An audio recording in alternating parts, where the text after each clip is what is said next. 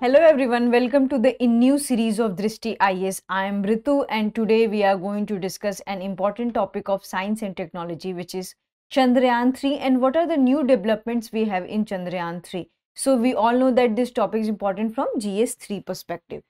So before moving to the points of discussion, first of all, we'll have a brief introduction about the Chandrayaan 3. So we all know that ISRO has already launched two space missions which is related to the lunar mission, and they are called Chandrayaan 1 and the second is Chandrayaan 2. So we already know that in Chandrayaan 1 we got the information about the presence of the water on the moon, and in Chandrayaan 2 we got so many information related to the atmosphere of the moon, but unfortunately it got failed, and after that we have launched Chandrayaan 3.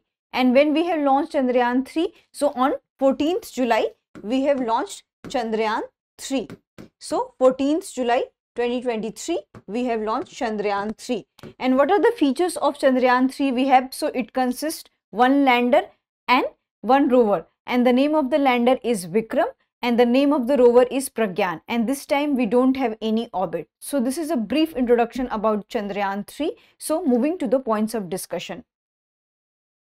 So first of all we will discuss about the news, that what is the relevance of this news, and then we will discuss about lander will slowly descend further and what are the new developments we have in the Chandrayaan 3, and we will also discuss about the challenge of the soft landing, because last time we failed in the soft landing, so this time we will discuss about it. And we will also discuss about the scientific missions on the lunar surface. So what kind of the scientific missions ISRO is going to take place, so we will also discuss about this thing. And after that we will discuss about what about the propulsion module, because this thing is in news, so we will discuss about this thing. And after that we will discuss about practice question for prelims and mains. Moving to the news part. So on 17th of August ISRO has tweeted that thanks for the ride mate, and for whom it has tweeted? So it has tweeted for the Vikram, and Vikram has been separated from the propulsion module. So what is the difference between here Vikram and propulsion module? So we will discuss in the further slides. So we already know that Vikram is a lander of the Chandrayaan 3 and propulsion module is a different kind of space mission launched by the ISRO, and it will also study Earth from the moon. So this is a difference between lander and propulsion module. So this time they have separated, and we already know that on 24th of August lander, which is Vikram, is going to have soft landing on the south pole of the moon. And in the previous lecture we have discussed about that why ISRO wants to explore the south pole of the moon, because no space agency has reached so far, and because of the dark climatic weather and because of the lack of the temperature and so many problems we have. So because of that the area is highly unexplored. So ISRO wants to explore that area, that's why they want to explore the south pole of the moon. So this is the brief about the news. Moving to the next slide. So what is the next slide about? Lander will slowly descend further. So what is the current orbit of the lander we have? So current orbit is 153 into 163 kilometer orbit, and slowly it will descend. So what kind of the slowly it will descend? So it will descend by 100 into 100 kilometer of orbit, and when it will go closer to the moon it will descend by 100 into 30 kilometer of the orbit, and by this orbit it will try to, not it will try, it is expected to touch down of the moon. So this is the expected orbit we have this time. So moving to the next slide.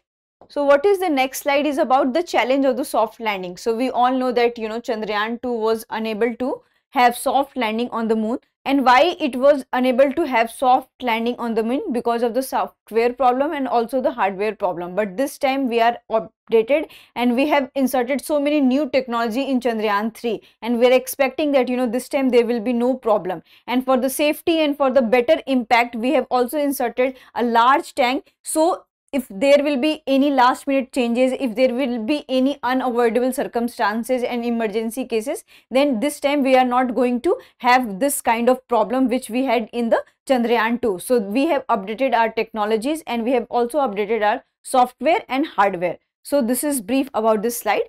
Moving to the next slide. So what the next slide says that scientific mission on the lunar surface. So what are the scientific mission ISRO is expecting on this lunar surface?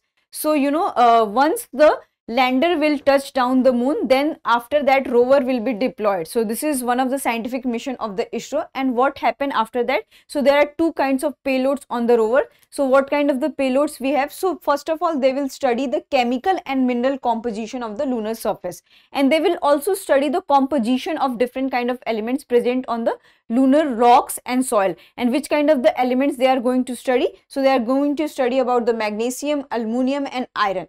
So this is the scientific mission by the ISRO. And what are the further mission we have? So further mission we have for the that Chandrayaan 3 rover will operate for 1 lunar day, which is equal to the 14th Earth day. So what is 1 lunar day here? So 1 lunar day is that, the time period in which moon completes its rotation on its axis. So this is called the lunar day. So it will last up to the 14th Earth day. And why there is so much of short time? Because the surface temperature lacks the thermal insulation. And what is this thermal insulation?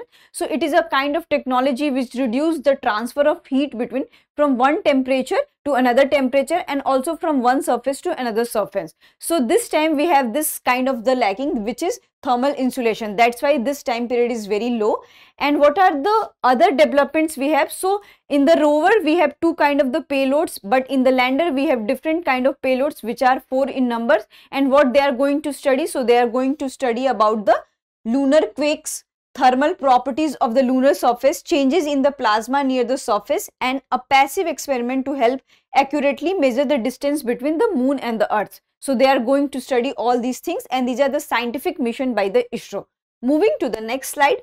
So what the next slide is about? What about the propulsion module? So we already know that propulsion module has been separated from the lander, which is Vikram. So what about this? So after the deployment of lander and rover, the propulsion module will continue orbiting the moon surface. And that's why this thing has been inserted, because it will give more information about the moon, and it will study about the exoplanet. And for that a new kind of technology has been inserted, and the name of the technology is SHAPE, which is spectropolarimetry of habitable planet. So they will study exoplanet. And what are the exoplanets? So the planets which are beyond the solar system. So they will also study this, and they will study Earth from the moon. So it will be a different kind of information for the ISRO and for us. So this is about the propulsion module, that it will continue orbiting the lunar surface after the lander and rover also. So moving to the question part. So what are the question we have? So spectropolarimetry of habitable planet Earth, SHAPE is related to. So we have discussed about the SHAPE technology, which has been inserted in propulsion module, and which is related to understand the dynamics of the moon system. The second option is to probe into variety of exoplanet. The third is to measure the near surface plasma on moon, and last is to carry out the measurement of the thermal properties of lunar surface. So you have to answer this in the comment section. Moving to the mains question part. So what are the mains question we have? The advancement made by the ISRO have contributed to the science and technology. Analyze. So this question is about the ISRO. So first of all, we will briefly discuss about the ISRO. That what is the history of ISRO, when it got established. So we are going to discuss about this thing in the intro part.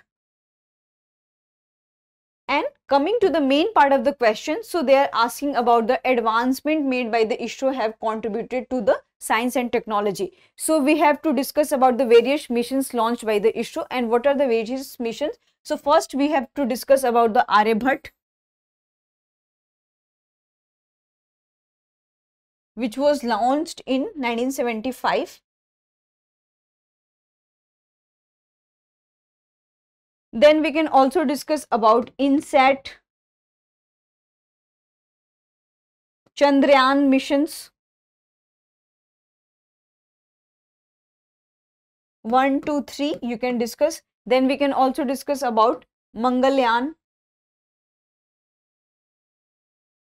So these are the examples which is ISRO has launched, and you can discuss about all these kind of the contribution which ISRO has made. And then they are asking the analyze. So here you don't have to just write about the ISROs and their contribution. You have to also analyze that what are the problems and what are the benefits we have contributed from the ISRO.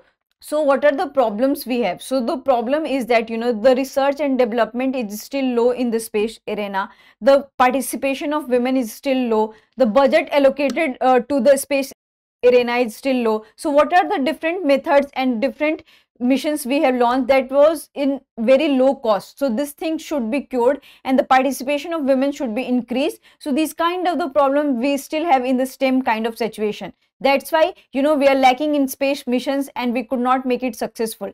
And despite of so many less opportunity and less number of the human force, we are developing so much in this sector. So it's high time that government needs to contribute to this area and more budget should be allocated and research and development of this area should be promoted. So this would be your conclusion. I hope you like this lecture. If you have any queries related to this lecture, kindly ask in the comment section. Thank you.